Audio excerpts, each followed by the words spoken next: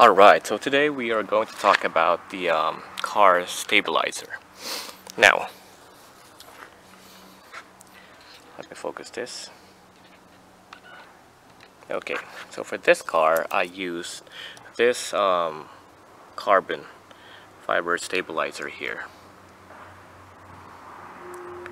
That is angled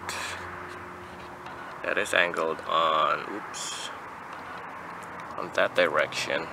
So when it enters the corner, it's not going to hit this.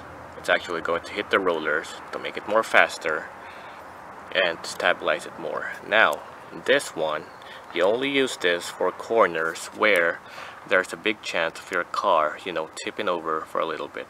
So what it does is it basically stops, if this is the wall, then it basically stops the car from flipping over because it blocks it like that. So that is the importance of stabilizer. Just like this. Let me focus it here.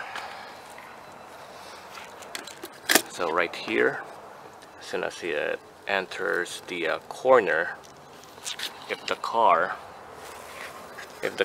decides to tip over like that, for example, it's actually going to block it. So just like that. Let me focus that again. Okay, so just like this, say if it's going to tip over, this stabilizer on the left side of the car will block it like that and brings the car back down to this direction. Same on the other side. That's the whole purpose of it. So what is the difference between this and this?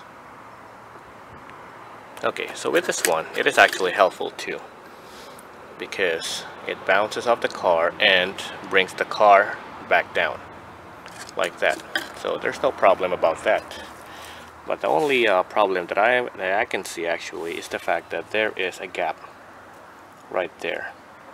So depending on the angle of the jump of the car, say for example, if the car jumped and it's way up here, this kind of stabilizer can still block it. See that? See, with that angle, it can still block it. It can still block the wall like that. Now, with this one, when it goes up like that, it won't be able to block it because it just goes through. That's the problem that I can see with this kind of stabilizer. See that?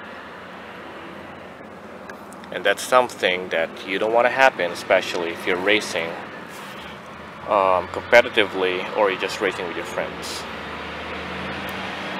So if you're gonna ask me, I would go for this kind of stabilizer, because for sure it will bring back your car back to the track without any problem. And that is it. Thanks for watching.